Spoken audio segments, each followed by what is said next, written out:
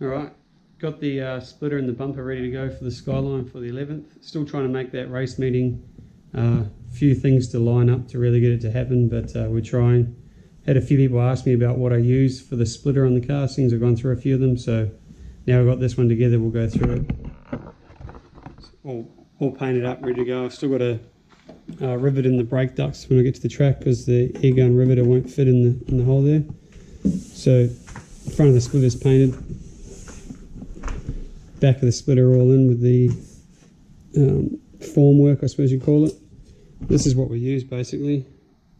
It's a honeycomb 1mm aluminium sheet with a 10mm aluminium honeycomb. It's really easy to work with. You can just cut it with anything. I just use a normal jigsaw.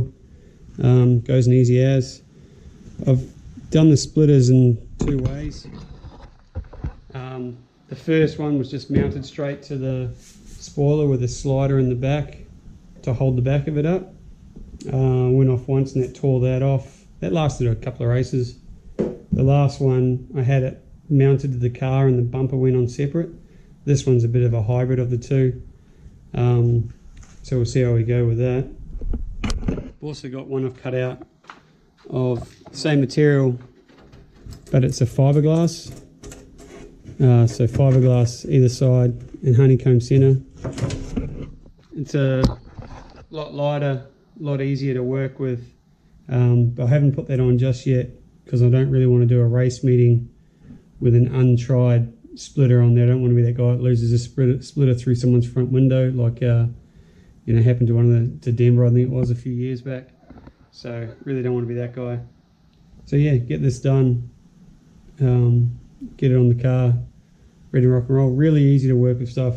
You can buy it from Ayres Composite Panels in Bayswater.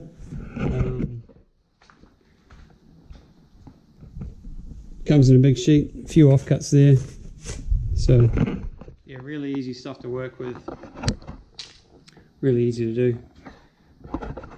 Any questions, just give us a shout.